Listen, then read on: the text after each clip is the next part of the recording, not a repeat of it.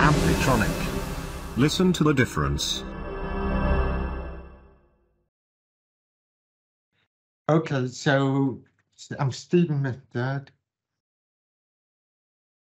Going back. So, all right. Before I talk a little bit about myself and introduce myself, I just want to remind people that being inclusive benefits everyone.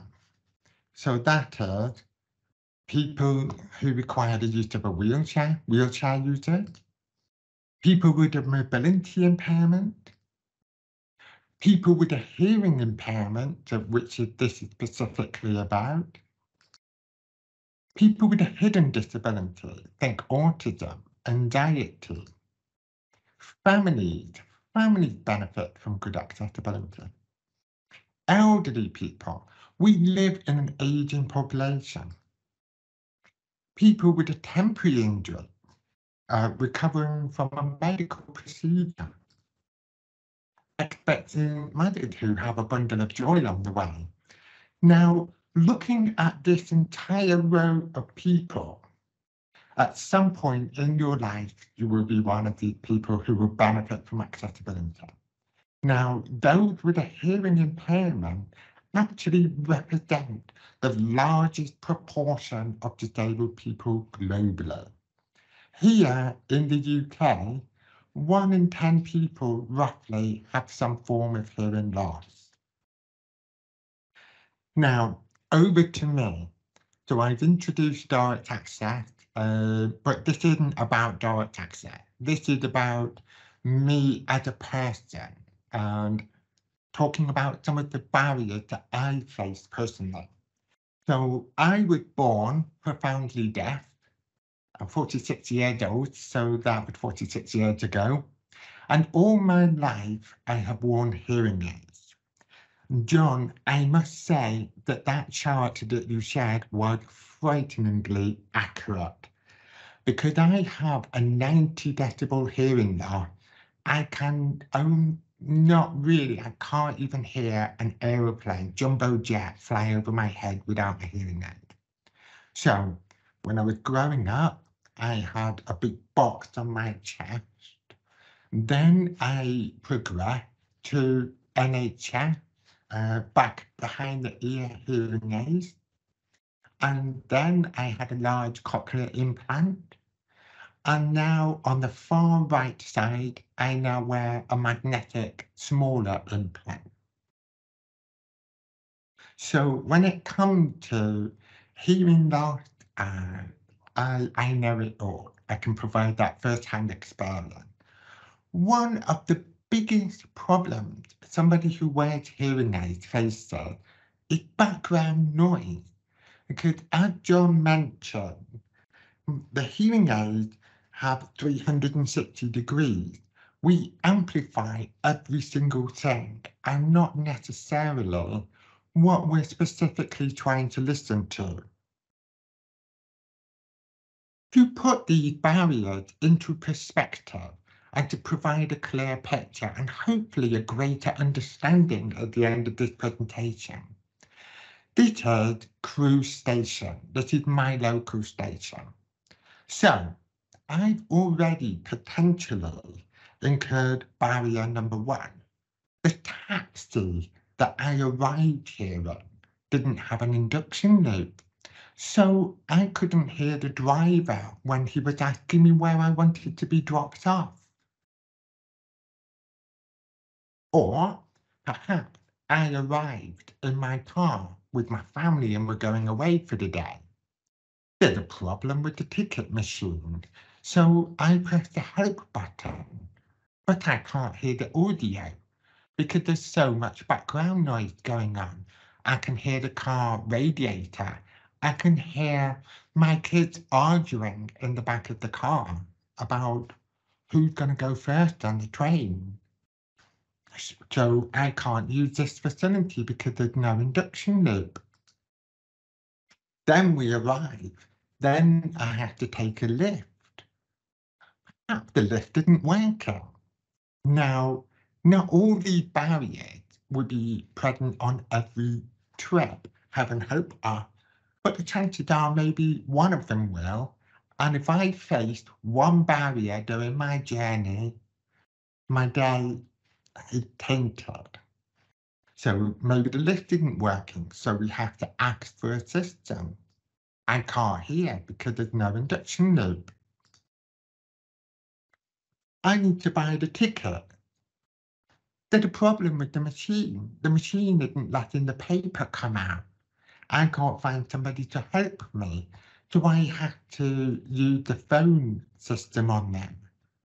But then I can't hear because there are children crying in the background.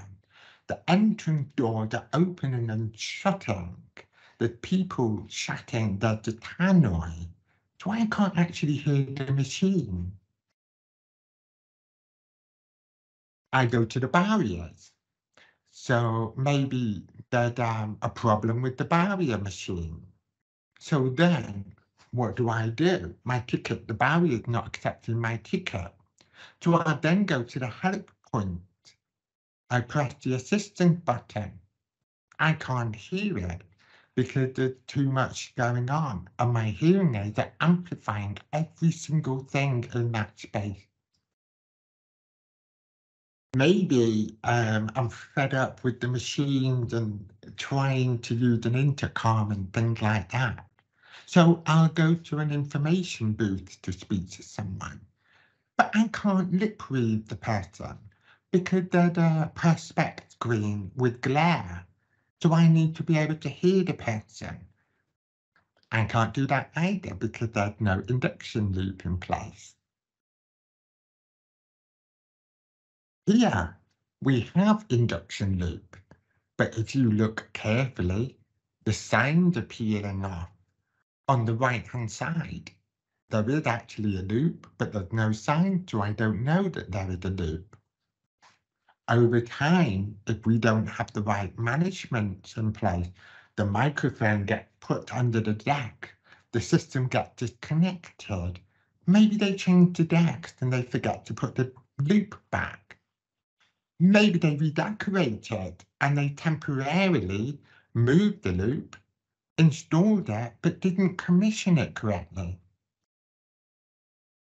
Do you know what? I really struggled this morning trying to catch my train with these barriers, so I'm going to treat myself in the first class lounge. To enter the doors to get the coffee and the muffins and the Diet Cokes and all the treats and the leather chairs, I had to speak on an intercom. I can't hear on the intercom. Here is the calm corner, which is the first designated quiet room on the UK rail network. There's no induction loop in here, so I can't relax in here. I'm going to buy a coffee. I can't hear because the people in the queue are chatting.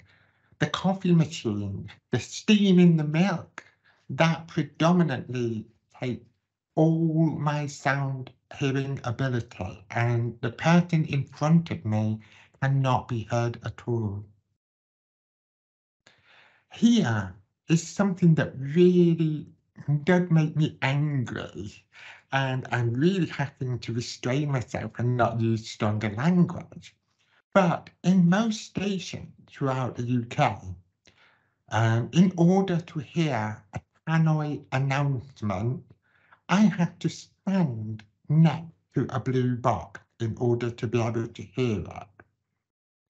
Come on, I'm with my family. Maybe I'm with my wife. Maybe I'm with some friends. Do I really want to leave that group of people to stand next to a blue box? Maybe I'm on my own in the waiting room and I'm sitting down. I can't relax because I can't hear any tannoy announcement. I have to constantly keep looking at the screen. It's not an enjoyable experience for me. I'm going to grab a newspaper on the way. There's no induction loop. Guess what? and by the platform. The screens are not working. So how am I going to know what time my journey is if my train's been delayed? I then have to go and speak to someone where there's a lot of background noise.